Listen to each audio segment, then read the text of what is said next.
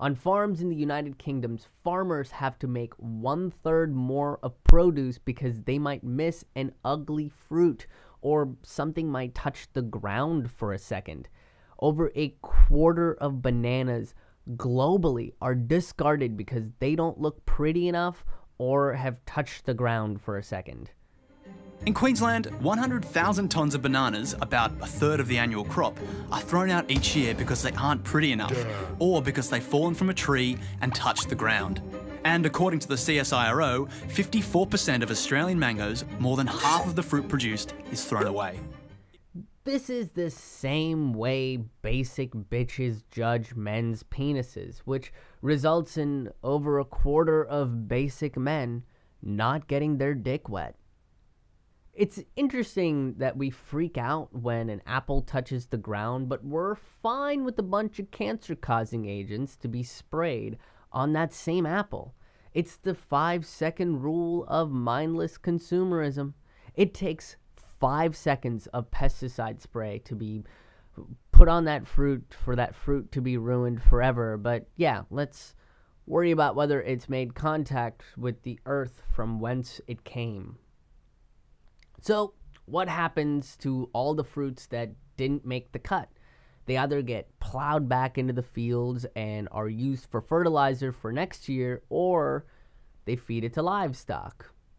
The yellow rejects and heads deemed too big or too small are left behind in the field to be plowed under. And if you think broccoli and cauliflower have a tough time making the grade, check out these peaches. If you look at this piece of fruit all the way around, there's no blemishes to it. It's got red color with a yellow blush background. That's going to go to our premium box, the high-end retail. And this one here has got green on it, so this would definitely go into number 2.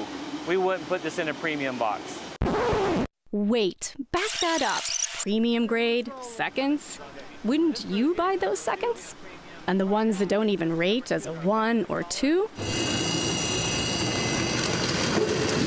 Dumped into this truck. This truck here is our final throwing out, going to the cattle feed. I mean, we have to feed it to livestock. You know, they don't understand what beauty is. They just look at a piece of fruit and say, hey, look at all this free energy. Wow, this is such a great concept. Just some free food and energy for me to live my life and hang out with some pals. Oh, hey, what's that metal thing? Seldom does this discarded fruit supply get to a food bank or the 1 in 8 Americans that need to eat. And a large part of this is because grocery stores and farms don't want to invest in donation because it's one more step to make the effort to get this food to people that need it. The Food Bank's Farm to Family program has tried to recruit more growers who pack in the field to do what Ocean Mist does. They separate out the seconds and pack it in these black crates headed for the food bank. The premium heads get packed in the Ocean Mist boxes headed for retailers. It's a simple process, but only 3 out of 25 broccoli and cauliflower growers in the state participate.